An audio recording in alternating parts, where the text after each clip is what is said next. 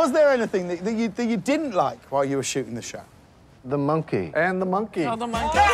Remember the one where Marcel the monkey made multiple appearances on Friends? Guys, there's somebody I'd like you to meet. Wait, what is that? That would be Marcel. You want to say hi? No, I don't. Well, according to David Schwimmer, who played Ross Geller, Marcel was the only castmate he didn't like.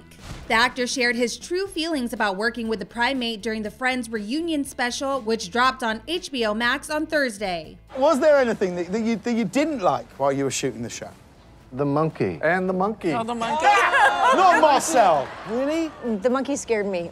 I loved the monkey. David was not a fan. Yeah, because you didn't have to touch it. As for why, well, David says the monkey was too difficult to work with. Here was my problem. Like, the monkey, obviously, it was trained, and it had to hit its mark and do its thing right at the, at the perfect time.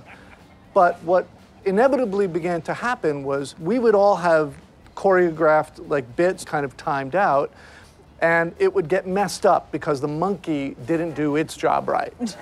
So we'd have to reset, we'd have to go again, because the monkey didn't get it right. David's so angry still. So, David also mentioned that in between takes, Marcel would stay on his shoulder, at which point the trainer would bring over some live treats. the trainer would come up and just open and give the monkey live grubs to eat. So the monkey would be sitting on my shoulder, take some grubs, like break them in half, these squirming live grubs, they'd eat it, and then he'd just go like that.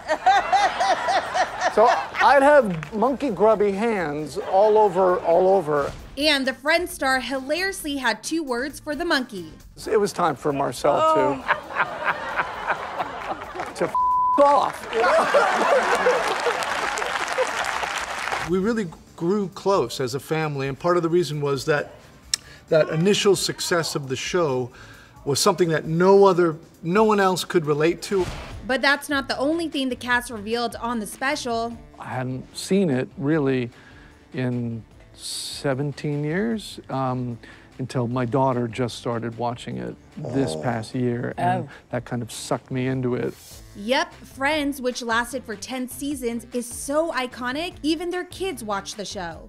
That thing with the leather pants, oh my God, that's still that was on the other day. I just happened to be in the kitchen with Marina, we were eating dinner, and Friends is on, and I'm like, oh, look at that, let's see which one it is. And it happened to be the one with the leather pants, and I said to my daughter, I said, okay, watch this. This is funny. Watch David. And it was really, really, really funny.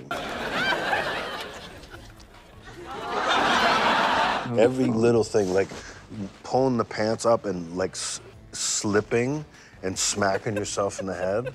And I know you, it was all so calculated. Nothing happens by accident with you. I've watched you put things together, and it was brilliant. E.T. spoke with the stars of Friends ahead of the reunion, and Jen revealed why their bond is so unbreakable. There was something that was laid down at the very, very beginning that kind of went into our neural pathways that we instantly, it was in our DNA that we were family, we were going to take care of each other, and it was without question. There was never competition, there was never, if there was ever a conflict, it was instantly addressed and handled. No eggshells. It was just something. We're the most grateful women that I know who have been able to be a part of something like this.